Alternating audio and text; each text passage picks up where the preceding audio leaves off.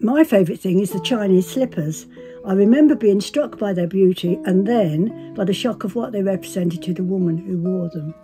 Now, what do we know about the history of them? Yes, so these are called lotus shoes, and they were associated with the Chinese practice of foot binding, which was outlawed in 1911. So as you can see here, these were worn by their makers, and they're for a much younger person, just judging by the colours and the embroidery. But especially this bit of sock here, which would have been used to help stabilise their foot.